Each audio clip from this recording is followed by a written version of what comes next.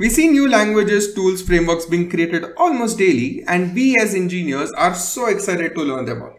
Or we think that learning them is essential for us to have a thriving career, as it could become the next big thing.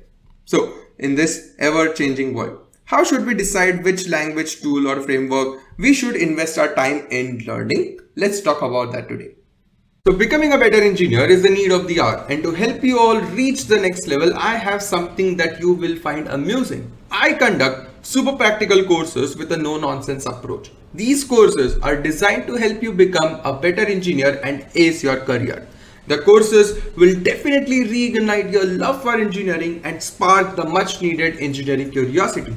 Some of my most popular courses are on system design and database internals. Because I operate with a no fluff approach, my courses are enrolled by folks across all levels, from SD1s to tech leads to staff to EMs to VP engineering of some of the most prominent companies out there. All the details about the courses like curriculum, prerequisites, testimonials, FAQs can be found on the course pages, and I have linked them in the description down below. So do check them out, and I cannot wait to see you all become better engineers and ace your engineering career. Now let's go back to the video. So with limited time and energy, it becomes crucial to make thoughtful decisions about which technologies we would want to invest our time in. Let me talk about a few strategies that I have used to make this decision. First thing first, it depends at what stage of your career you are at. Let's split it into two halves. First is early days, less than 5 years of work-ex, and second is everything greater than 5 years. Right? Now, when you are less than 5 years of work-ex, this is the time where you have enough time plus enough energy plus less responsibility. This is a deadly combo. You have enough time at spare. So this is the time where your curiosity is at its peak. This is the time where you have high energy to, put in efforts into learning anything and everything. Plus, this is the time where you are malleable in learning because you just graduated like 3-4 years after graduation. You still have ability to learn almost anything thrown at you. This is the time, explore anything and everything that comes your way. Keep an eye on Hacker News front page. Keep an eye on what's trending. Keep an eye on GitHub home feed, right? You may stumble upon an interesting repository, interesting project, interesting technology, and try to write a simple hello world. Try to understand what they are doing differently. Try to understand what makes them different. Try to understand the nuances of it, right? You have energy, you have time, you have less responsibility. Explore. Now, you'd say, hey, but what should I explore? Literally anything and everything. Don't say no to anything that comes your way, because this is the time where you can learn anything. You, at this stage, 0 to 5 years of work-ex, you are building a rock solid foundation for you to be able to switch verticals and make an informed decision that, hey, this is the subdomain I would want to stick in. Now, where would this help? Why would you want to learn a lot of stuff? The idea is cross-pollination. For example, whatever work comes your way, accept that, go deeper, explore technologies that comes your way, whatever seems interesting, be it AI, be it distributed storage, be it big data, be it backend, be it frontend, be it mobile. The reason I'm saying this is that you don't know what you're learning in the first 2, 3, 4 years of your career will come in handy later stages. For example, when I completed my master's and joined a startup, I was working as a DevOps/SRE engineer. If I would have said no to that, what would have happened? Later in the stage, when I was an engineering leader who built an SRE team ground up, I would not have been able to do it well. Because I had that experience, becoming a leader, leading the SRE vertical was not really difficult. Right? Similarly, this is an example of cross-pollination from IC to management. Again, from IC to IC, let's say you are given a work, let's say you read an article about SQL query optimization and you found it amusing. Right? You just scrub your hands around to see what has happened and how these folks have done it. Right? You don't know, you might not be applying those learnings today at your work, but maybe let's say 5 years down the line, when you are writing a distributed Spark SQL query, you can leverage that same optimization to make that job better. So you allow cross-pollination to happen. So don't restrain yourself to a couple of technologies in the early stages of your career. Take your time, explore, and then decide. That is the best thing, right? Whatever trending you see on GitHub, Hacker News, blogs, Twitters, whatnot, just bookmark them and just revisit them whenever you find time. Right? Remember this, as we progress in our career, you will not have time to explore every new trend that emerges. When you are early in your career, you have that luxury. So use that well. Now, we talked about seniority. Let's talk about more than 5 years of work ex. So this is the time where you have to focus and align. For example, let's say after first 5 years, depending on the kind of work that you got, you decided to become a backend engineer. This holds true for anything. I'm just taking backend engineering as an example. So here, this is the phase where you would want to focus and align. So for example, if there is a new JavaScript framework that has come, not worthy to put your time in, because when you become a senior engineer, there is a lot of things, because you are also aging, you will have family to take care of, you have limited time, you have to put a lot of time at your workplace, plus you would have relatively less energy, right? Because you would have a social circle, you would have this, that, and whatnot, right? A senior folks typically like more than 27, 28, a lot of things change, right? So a lot of like time is a scarce quantity. You have very limited of it, so you know where to put it in. So this is where whatever you are finding new, you typically try to skip what is definitely not, which definitely does not align with your career. Let's say you decided to become a good backend engineer. So focus on, let's say you have preferred a particular stack, let's say Golang based stack, right? So whatever new is coming in Golang, you be updated with that. Skip Java, skip Node.js, skip Rust, whatever, right? Skip front end altogether. But try to, try to keep it compact. When I say skip Java or skip Node.js, it does not mean that you totally ignore them, because there might be something that you can piggyback on. But so long as it is quote unquote little related to your work, keep an eye. Otherwise, it's okay to skip, right? Another example, let's say you have gained experience in, let's say, big data. So focus on big data because it in itself is a big domain, right? But going in random direction just because, like, let's say React Native's in school, let me explore that, or let's say Flutter's in school, or let's say LLVM compilers and advanced data structures algorithms, let's say Redis internal, might not be your cup of tea, right? It's okay to explore occasionally, but how much you'd want to explore totally depends on the time at spare that you have, right? Because now comes the reason why I'm saying this, why you should be focusing and aligning on few things. Because as senior engineers, we are paid a hefty amount by the organization, and we are paid for the depth we bring in, not the breadth. Because breadth, anyone can build. Even a fresher or even a junior engineer will be able to do what you are doing if you are just having a high breadth. But if you have a solid depth, you are bringing in those expertise that organization need, and you can bring in that impact. So focus on building a depth in the things and, explore on those sides. So it's like a T-shaped thing that we are talking about, right? So whatever new things coming in, whatever new technologies coming in, focus, that's why I call this stage as focus and align. You judge if whatever you are trying to put your time in, does it align with your career trajectory or not? I'll give one concrete example.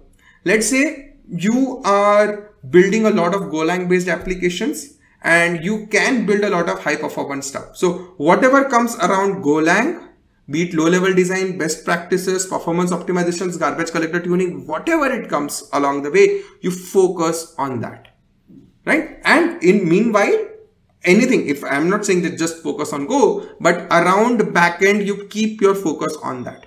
Don't go in random directions. It's okay occasionally to go and explore, but diving deep might not be the best decision. But it's up to you. If you still want to explore that, do that. But understand what makes, or understand, like, the best thing you can do to your career is bring in that necessary expertise on the table, so that organization, or so that your organization can gain the max out of it, and you get paid well for the expertise that you're bringing in. So ask yourself that what are the absolute must-have if you don't want to explore that particular stuff. Focus on that.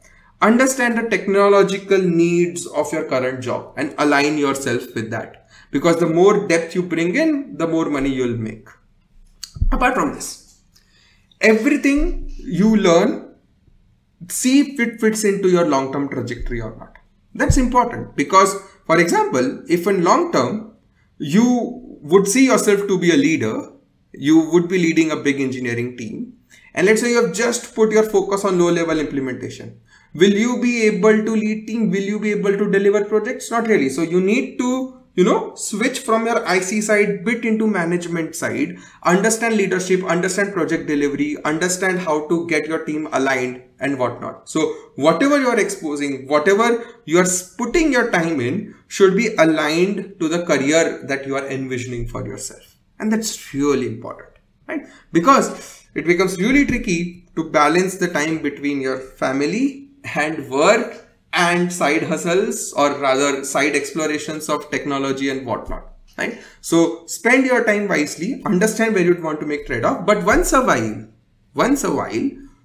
do let your heart out, do explore things outside your domain. For example, compiler optimizations, for example, distributed storage, for example, let's say you might want to go into Redis internals, let's say you'd want to go into database internals, let's say you'd want to write your own DB.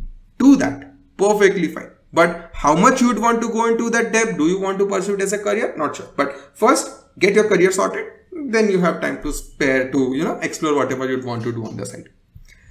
Now that we have split this two thing, let's say you have a plethora of items to explore. Which one would you pick? Now here I have two ways to look at it. First is the hell yes or no approach. For example, let's say you're a front-end engineer. Right? You already, let's say you know Java, say you know jQuery, right? And now there's a new framework that has come in called React. And I'm just basically taking you back in time. I know it has been very long that React is here, but I'm just taking you back in time. Let's say you are Java, let's say you know jQuery and React is the new thing that has come out. Now, if you're a front-end engineer, should you spend time exploring React or not? Here the key thing is, if from the current thing that you know, the new thing that has come up is 4x better, at least 4x better, go for it. Spend time learning it. Because it is not an incremental upgrade. It is a significant jump. For example, same thing goes with LLMs, Gen AI that has come in. It's a significant improvement over it. So should you spend time exploring? Definitely yes. But on the other hand, if let's say you already know React and there's a new framework that has come in called Vue and you're like, hey, this seems nice. There's not much difference between them. It's not a significant jump. So is it worth putting your time? Not really. Because in case you would ever have to work on Vue, it's not going to be massively difficult for you to adopt. Right? So which is where you make that decision that you should definitely be exploring if it is 4x better, otherwise skip it. Right? It should be substantially bigger outcome for you. Right? And then you choose to explore what's that in, how it does it and how to use it and whatnot. Right? So the way to look at this is, it should be that hell yes, I want to do this, or everything else is no. Right? Because it's not worth your time. You should be focusing on things that matter and not everything around you. Second way to look at this thing is your learning transferable?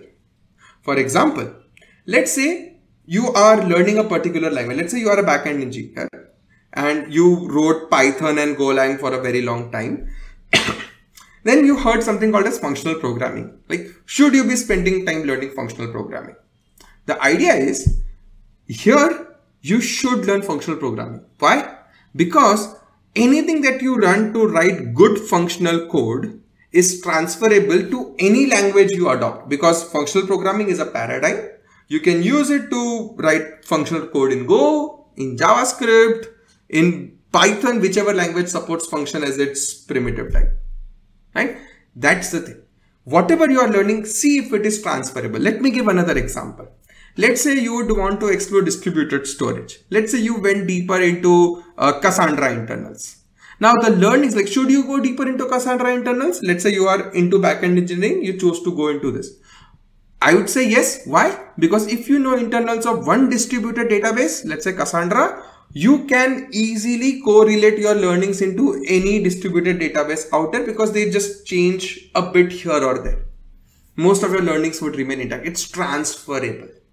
That's really important, right? So similarly on big data, if I take an example, learning Spark well is essential because you can then extend your learning into Flink and Hives of the world and all. It's not that difficult, right? There, your learnings can be transferred.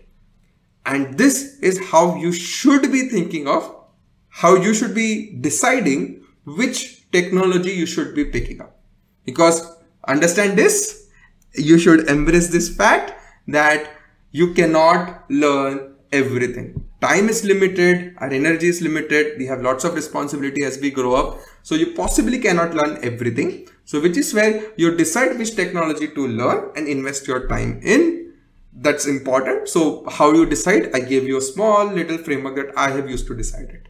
Right? Few things as a gist that I would want to put out is focus on what's relevant to your current project. It aligns with your career goals. Whatever promises you have made to your career, you just go there and ensure you chase that because that's what will help you make money.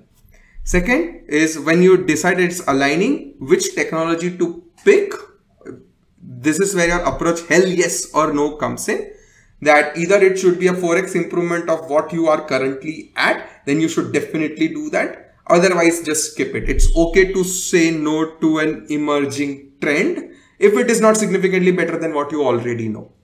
And remember that as a developer, why saying no is important? Because as a developer, we are paid money to solve problems, not to write code. Writing code is a way to solve problems. If it can be done with React, why adopt Vue, given that you know React, right? Similarly, which is why I say it's okay to say no to a stuff that, a similar stuff if you already know about it.